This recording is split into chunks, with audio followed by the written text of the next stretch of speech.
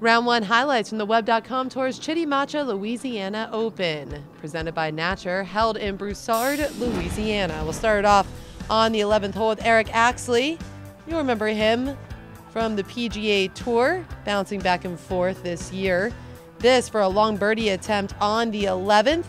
That was to get to 4 under on the day. He would then unfortunately go double bogey, bogey to finish 1 under overall.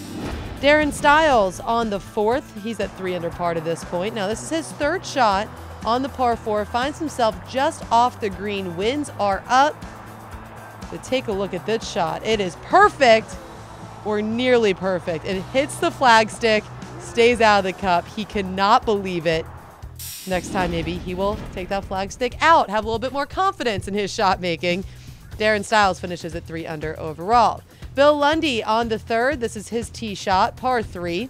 He's at 2 under to this point. He did start on the back 9, so made the turn at 2 under par, and a beautiful tee shot there. Leaves himself just a couple of feet for birdie, which he would go on to make. He would finish at 3 under par as well. Hao Tong Lee, you'll probably remember him from finishing T7 at the WGC HSBC Champions back in November. He was in contention for the majority of that tournament. The kid has got game, as you can see there, with his approach on the 4th. Sticks it to about 6 feet. He would go on to move to 4 under par, and he would finish at 6 under overall. That's just 2 back. Charlie Wee, a 5-time runner-up on the PGA Tour, trying to get back to full status there as well. That was a nice birdie for him on the 2nd to move to 2 under.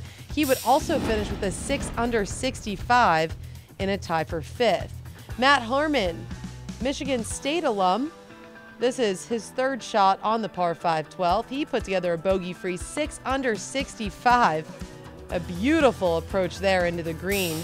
Coming off birdie on 11, he would birdie 12 there and 13 as well for 3 in his last 4. Over to J.J. Spaun. He was the Order of Merit winner on the Mackenzie Tour last year, which means he has full status on the Web.com Tour. So a huge, huge award for consistent play in Canada last season. That was his birdie on 17, and he would put together an 8 under 63 bogey-free on Thursday. So that play we saw from him all year last year in Canada, well, is certainly rolling over here on the Web.com Tour in Louisiana. He's tied for the lead with Ryan Armour, already won in Panama earlier this year. That is his long birdie on 12 for an 8 under 63 as well. He's tied for 1st.